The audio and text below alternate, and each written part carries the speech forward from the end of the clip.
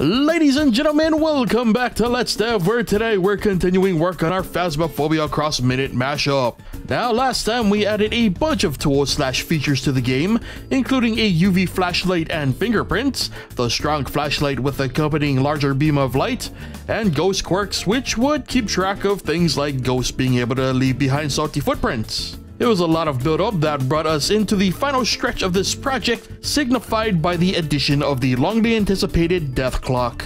And that journey to the end continues with today's plan. We'll start with the addition of environmental objects the player can push around. Next, we'll focus on a few tweaks and changes to existing code.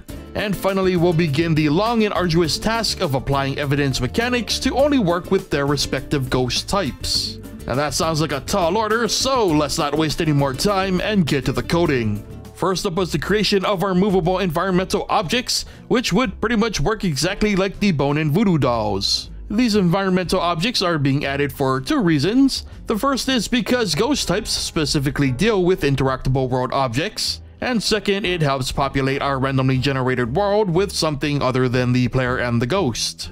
And as you may have already noticed, these objects are indeed items found in both Minute and Minute Fun Racer. Other notable changes include a strong flashlight beam, which is actually useful, and the inclusion of room lighting. For now, each room is randomly given the chance to be lit or not, because again, a ghost deems it to be a thing. We will not be implementing the light control this session, but just in case anyone was curious as to the inconsistencies in darkness, there you go. Speaking of changes, let's fast forward a bit to later on in the session. The quote-unquote quirk system I began implementing last time was removed. Instead, a ghost class check is made. If the ghost is not a wraith, then the salting system would play out like normal. The same went for fingerprints, which required a heavier dose of class checks, but ultimately worked the exact same way. And that's it for changes, so let's rewind and cover the rest of the additions. Starting with the spirit class, each ghost would have its evidence limited to, well, their class. So smudge sticks would only be twice as powerful if the ghost is a spirit. And again, the same was done for fingerprints and salt.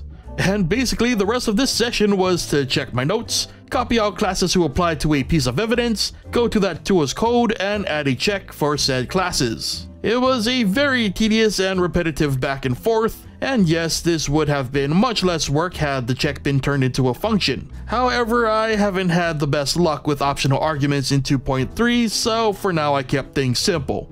Anyway, believe it or not, this took up majority of the time I had for this session, and I didn't even get to all the classes. The results aren't very different from what we've experienced before. The only major difference now is certain evidence only returns positive responses based on the right classes, which is exactly what we're after, but it doesn't make for very compelling visual Let's Dev content. In fact, I may just do the remaining checks off video, that way we can focus on other aspects of the ghost next time, such as their unique behaviors. So yeah, with that said, next video should be much better for visual content. For now, however, this brings us to the end of today's episode of Let's Dev. So remember to leave a like if you enjoyed the episode, subscribe and turn on notifications if you haven't already, and leave your thoughts on our progress in the comments. Thank you so much for watching, and I'll see you guys next time.